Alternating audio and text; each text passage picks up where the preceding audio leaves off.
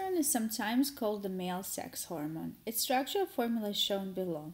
What is the classification of the carbon indicated by the arrow? Well, first of all, let us begin to figure out what is methyl, primary, secondary, tertiary, and quaternary carbon. Here I give you a little guide. If your carbon is connected to one carbon only, it's called a primary carbon, and I indicated it by writing 1 with a little 0 next to it.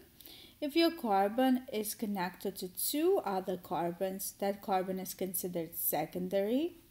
If your carbon is connected to 3 other carbons, this carbon is tertiary. If your carbon is connected to 4 other carbons, it is quaternary. And if you have just the carbon on its own, CH3, that would be a methyl group. Now, of course, every carbon has 4 bonds, so the rest of the bonds would be connected to the hydrogens or other elements, usually hydrogens, but we care about how many carbons they're attached to. In this picture, carbons are not shown. This is the line drawing structure.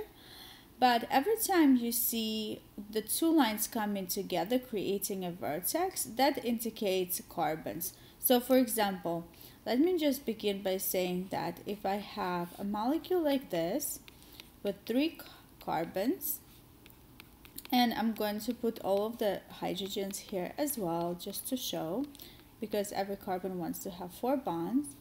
So if I have 3 carbons, the way to draw it out would be like this. So every time there is end of the line or the 2 lines coming together, here, here, and here, these are all carbons. So there is 1, 2, 3, 1, 2, 3 carbons. And also we can see that hydrogens are not shown, but they are assumed. So hydrogens on the carbon are not shown, but because I know this carbon has only 1 bond, it must have 3 hydrogens.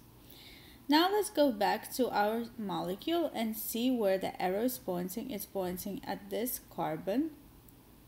And how many carbons is this carbon connected to? Is it primary? Is it tertiary? Is it secondary?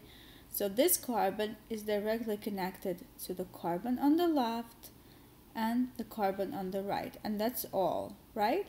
So it is connected to 2 carbons. And since it's connected to 2 carbons, it must be secondary. Of course, the carbon has only 2 bonds, so it's missing 2 bonds, which means it's connected to 2 more hydrogens that are not shown. But again, in this case, because this carbon is connected to 1 carbon on the left, 1 carbon on the right, 2 carbons only, it will be a secondary carbon. This is Maya from Transformation Tutoring. Please subscribe and like my videos, and I look forward to seeing you in more of my general chemistry and organic chemistry videos.